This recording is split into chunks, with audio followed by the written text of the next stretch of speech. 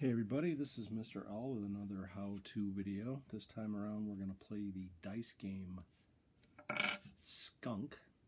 I'm going to start playing the game pretty quickly, but there's a couple things I want to mention.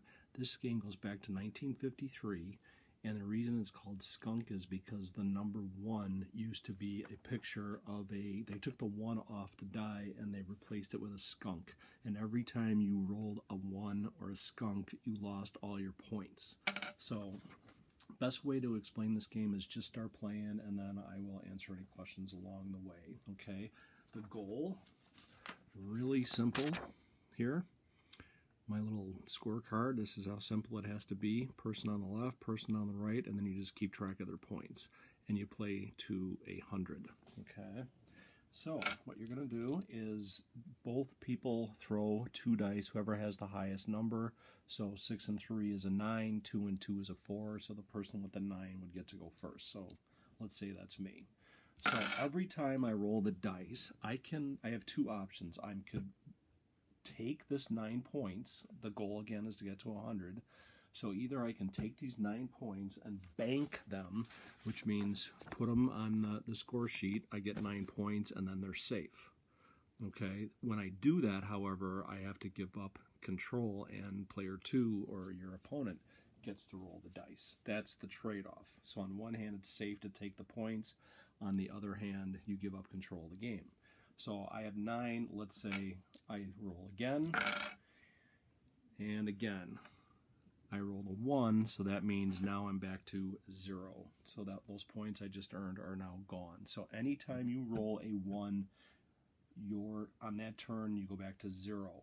If you roll a 1 and a 1, it doesn't matter what score you have. Could be 25, could be 50, could be 99. If you roll a 1 and a 1, you go back to 0, and you have to start all over again and play to 100. Can you go more than 100? And the answer is yes. If I get 102 points, then I have to allow the opponent to actually beat me and get 103 points or more. Of course, if they roll a 1 anywhere along the way, they have 0 and they don't get any points. So here we go. Let's play. So I have 11. I'm going to go again. Ooh, and 12. So that is 23. So I'm going to bank that.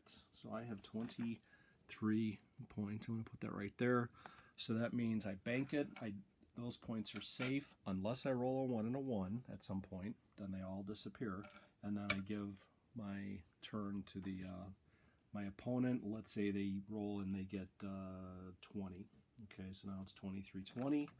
So now I get to roll again. I have 11. I'm going to go one more. 11, 12, 13, 19. Okay, that would be 42 points. All right, and then let's say my opponent gets another 20, so now they have 40. And again, that's pretty much how you play the game. Okay, so I would have 42, my opponent would have 40.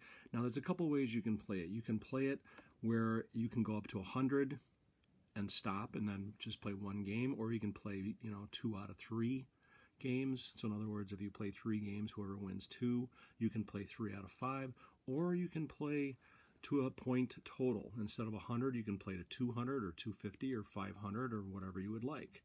All right, now this game was addition, okay, which means you start at 0, you go up to 100.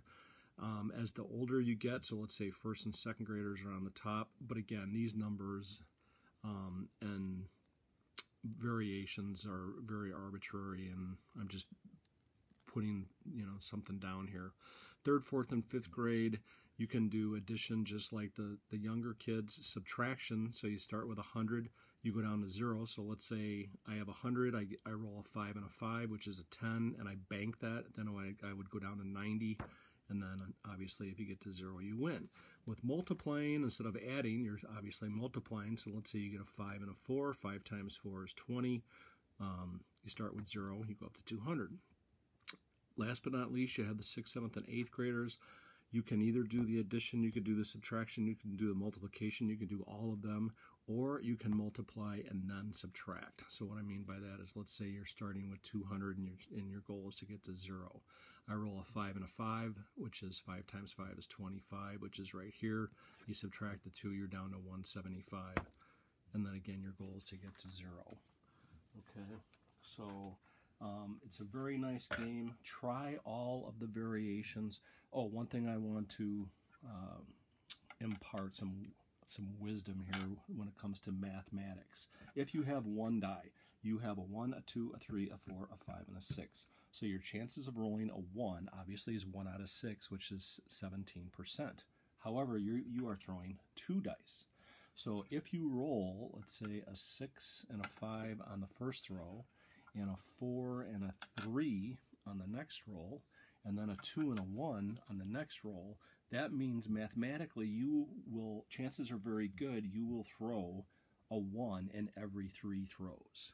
Okay, so this game is all about risk and reward. So if you roll and roll and roll and roll and you are lucky enough not to get a 1, you can accumulate points very quickly. However, all it takes is one die for you to lose all of your points. So again, risk, reward. This game is fun because there is some strategy and it's also luck as well. Okay, so I think that's everything I wanted to cover. If you have any questions, just put it in YouTube and I will certainly return with a response. Always do. Okay, so thank you for your time. Appreciate it. On to the next video. Have a good one, folks.